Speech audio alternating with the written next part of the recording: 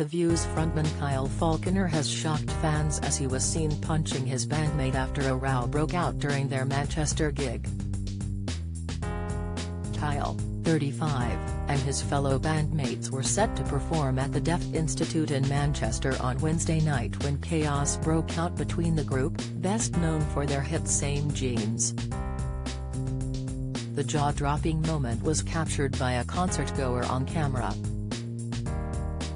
In the video, Kyle is seen taking a swing at bassist Kevin Webster, who holds his arm out to create distance between the pair as the audience are audibly shocked. Dundee singer Kyle appears to land a punch on Kieran while Peter Riley steps in to separate the pair. As the guitarist and other stage crew step in to separate the pair, Kyle can be heard saying "I'll f***ing kill you." Later in the gig, Kyle is seen performing an encore of Face for Radio before he stops and tells the audience that Kieran should come on to finish the set. Kyle puts his guitar down before returning to the microphone and saying, "The problem with this band is he wants to sing the songs and he can't, right, see you later."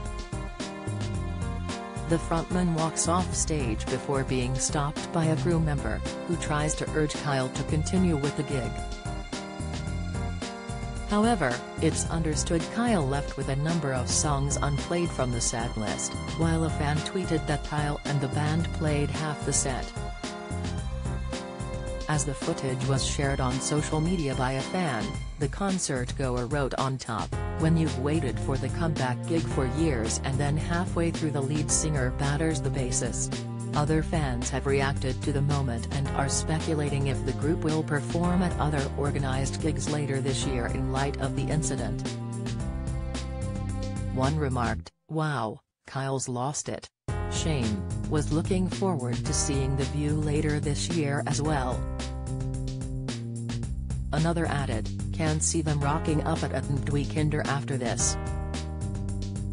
And a third wrote, "Might be a lineup change for November."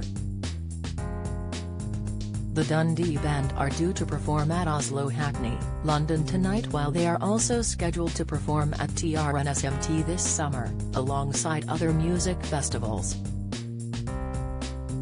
The group had been on a 5-year hiatus, before they announced a comeback in June last year. Following the comeback gig, the group announced a new album and a string of UK shows in February this year. They are scheduled to perform a number of dates including in Nottingham, Cambridge, Bristol, Brighton and more. The View then released their single, Feels Like, which Kyle spoke about writing.